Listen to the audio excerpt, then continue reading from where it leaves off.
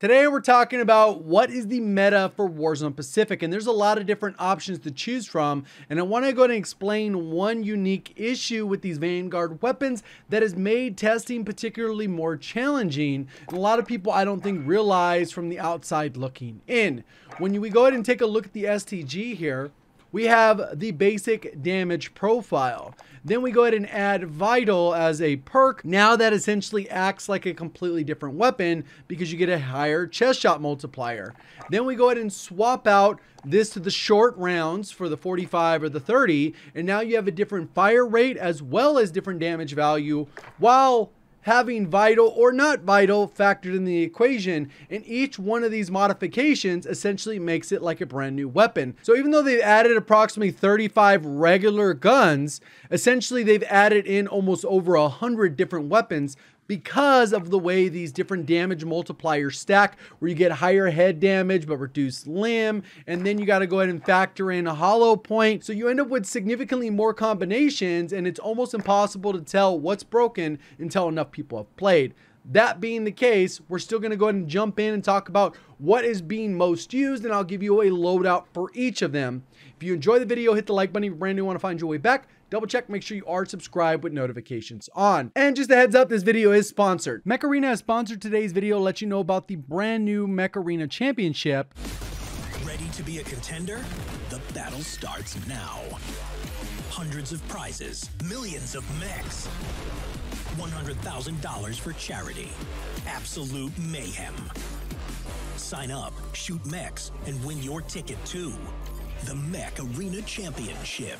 30 creators, 10 players, 8 teams, 5 winners.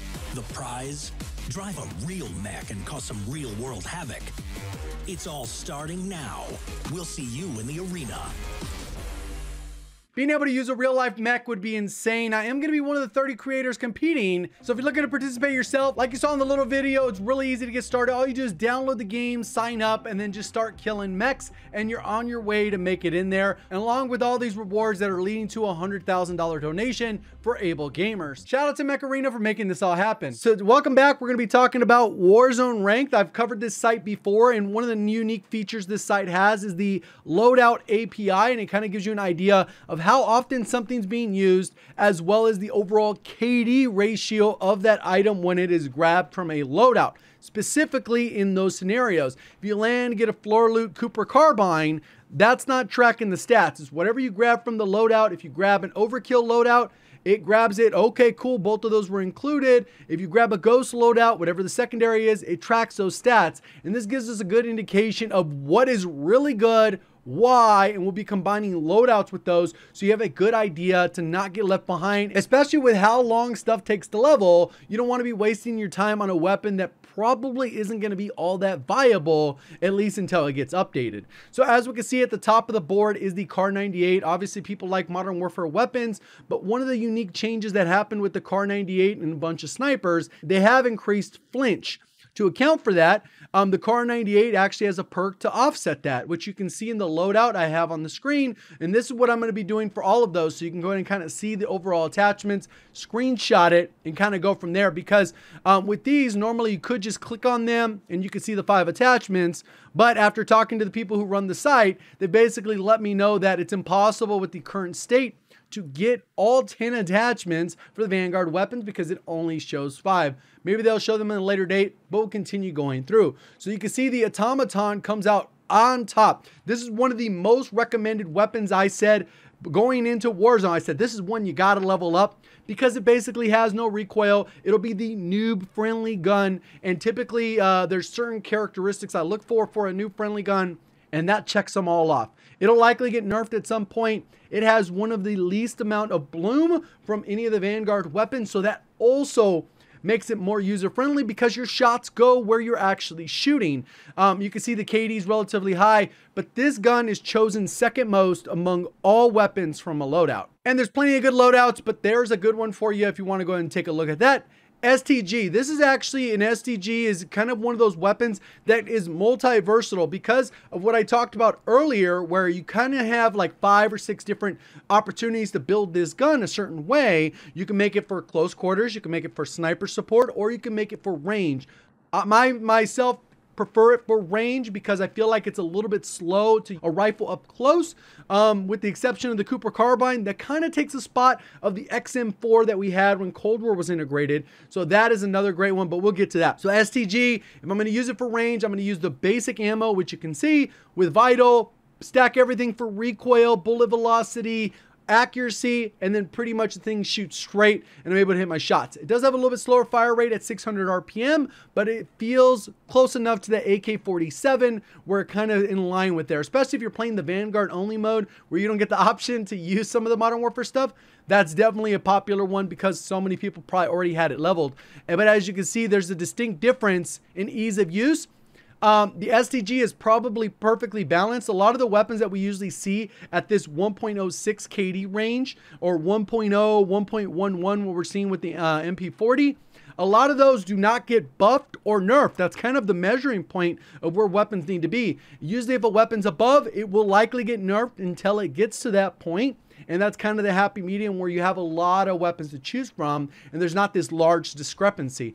Then we get the Swiss, which we've been familiar with the Swiss for a while. That one's pretty much the same build, but I think that one's going to drop even harder because you're not going to have the opportunity to counter that flinch the same way you can with the Kar 98. MP40, this is probably one of my favorite guns to use currently, especially when you use the blueprint. There is a blueprint in the battle pass that if you've gone high enough in the battle pass, you will automatically unlock it, and it comes with a perk Vital. I'm not 100% sure if it's working, but based off feel, it definitely feels like this gun melts. The mobility is amazing. It has no recoil, super easy to use, and I would expect that as people get the right builds, that this KD will actually shoot up, and you can see the loadout there. If you want to go ahead and copy that, more power to you.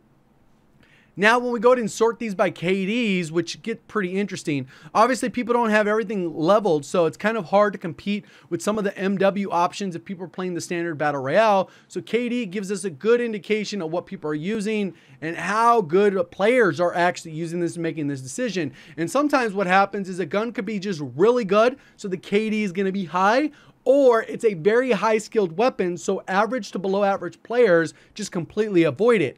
I don't think that's the case with the Cooper carbine. I think it's completely nasty. I think it's free in the battle pass. People are leveling it organically from floor loot. It kind of feels weird as floor loot because it doesn't have a good build. But as you can see, the 1.70, insane KD for that weapon. MG still performs very well, and that loadout really hasn't changed. It's just an LMG, so it's kind of slow, hard to use. But if you position up, you're probably going to get a decent amount of kills per deaths, but not like an insane amount of kills because there is a lot of ground to cover in the new Caldera map. Even though it is slightly smaller than Verdansk in terms of scale, the verticality and the movement and the angles, it just everything feels a little bit slower, even if you're using the Vanguard vehicles. Then we got the PPSH, which kind of received a slight nerf, and obviously it did need a nerf because it's way above that number that we were just talking about. And I had a favorite build that I liked. The biggest problem with the PPSH is it has a lot of bloom. So even though once that gets figured out and there's no bloom on it, this thing could be amazing sniper support, just like the Cold War PPSH. And it has a faster fire rate. So it's just insane. We already talked about the Automaton. The NZ, I think that one's a good weapon, especially if you do controlled bursting. And what I mean by that is a lot of times with some of these weapons, the first 10 or 15 bullets, pretty straight recoil pattern, and then they go woof, woof, woof, woof, craziness.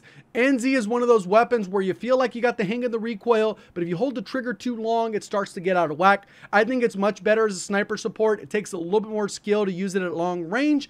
And it can also be used as a close range option if you want it, if you build it all for mobility, as long as you're able to control the proper recoil. And you can kind of see the loadout for that.